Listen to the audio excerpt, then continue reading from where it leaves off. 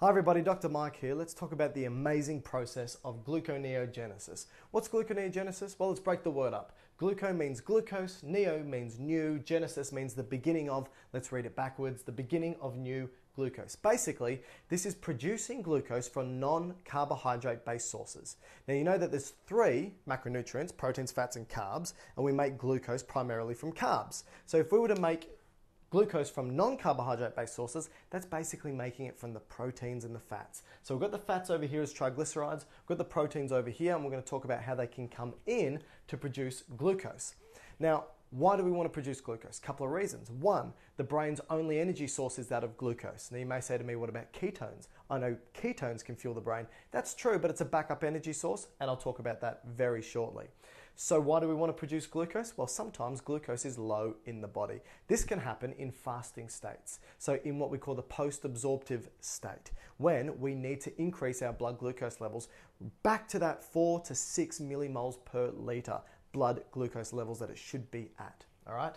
So you already know of glycolysis, where we take glucose, turn it into pyruvate, and that pyruvate then jumps into the mitochondria, turns into acetyl-CoA, and then undergoes the Krebs cycle to produce a whole bunch of ATP, also produces carbon dioxide, also produces hydrogen, which can go to the membrane and undergo electron transport. A lot of this happens under aerobic conditions, so there's oxygen. We also know that under anaerobic conditions, pyruvate can turn into lactate. Right? Now this is reversible, so when the oxygen's back again, lactate turns back to pyruvate. But what you probably didn't know is that lactate seems to be a normal end product of this glycolysis anyway.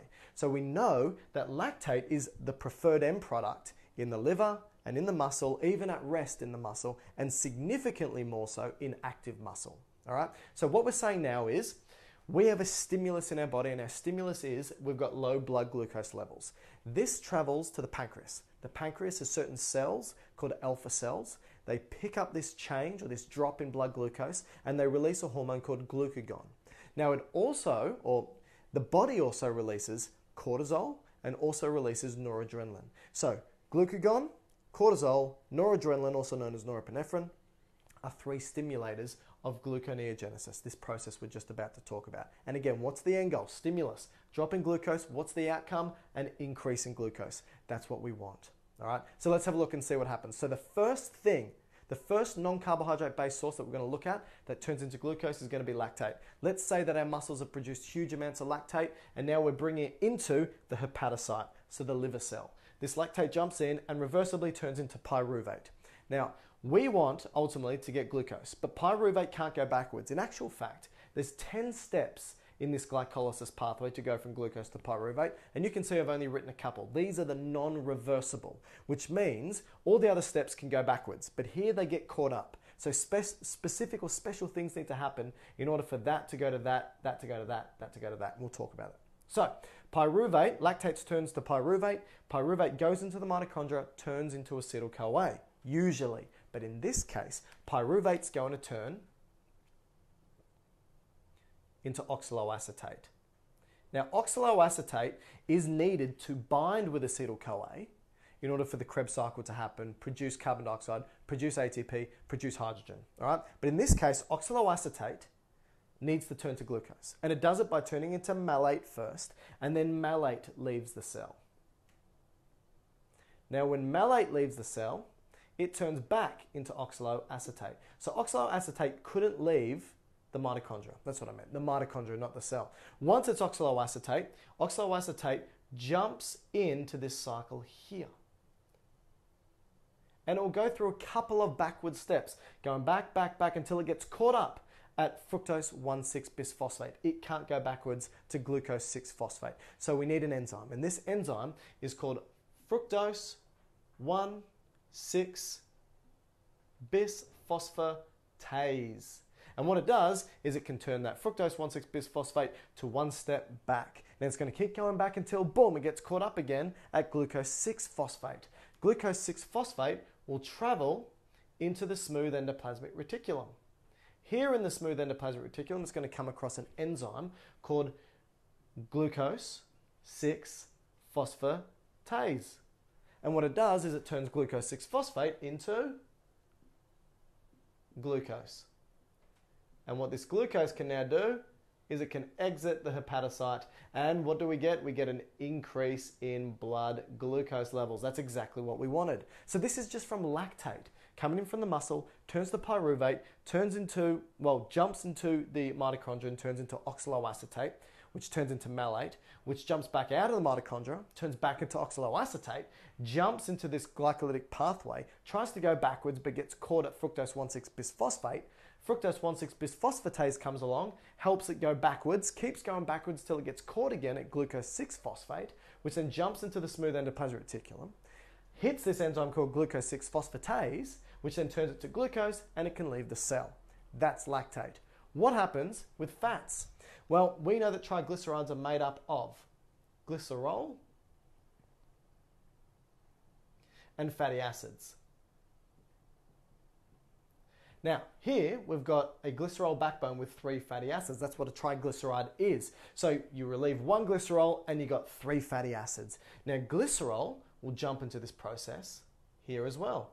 And again, the same thing happens as what happened with lactate. It goes back all through this process until we create glucose and it's back out of the system. Perfect. So that means the glycerol from triglycerides will turn into glucose if needed under gluconeogenesis. What happens to the fatty acids? Well, the fatty acids, they can jump into the mitochondria and they can turn into acetyl-CoA. Now, acetyl-CoA cannot turn into glucose, but it can turn into something else. We'll talk about that in a second. What about proteins? Well, we've got these amino acids. And amino acids, such as alanine and glutamate, for example, what they can do is they can jump into this pathway at different phases. They can jump in here, and that's going to go through that same pathway before. It can jump here. It can jump down here as well. So we know that proteins and amino acids can ultimately turn into glucose as well. Now, what happens if somebody's a diabetic? Well, if somebody's a diabetic, what can happen is this process of breaking down triglycerides into glycerol and fatty acids occur over and over and over and over and over and over and over again because there's very low levels of glucose and more specifically, very low levels of insulin, almost absent insulin. Absent insulin is a trigger to stimulate this breakdown process. Now, the fatty acids are turning into acetyl-CoA. That's being pumped out. Glycerol is going into this process here, right? So as pyruvate comes down to turn into acetyl-CoA, we've got heaps of acetyl-CoA being made, and in order for that to turn into energy, ATP, it needs to bind to oxaloacetate. But you know that when glucose is low, oxaloacetate leaves the mitochondria to turn into glucose. So there's actually not much oxaloacetate for this acetyl-CoA to bind to. So acetyl-CoA just builds up, and they actually stack on top of each other. When they stack on top of each other, they produce something called ketones. 2 major types, beta-hydroxybutyrate and acetoacetate. And what these ketones do is they can leave the hepatocyte, they can go to the brain, and the brain can turn it into glucose for energy. Wonderful. But what can also happen is when you produce ketones, you also produce acid.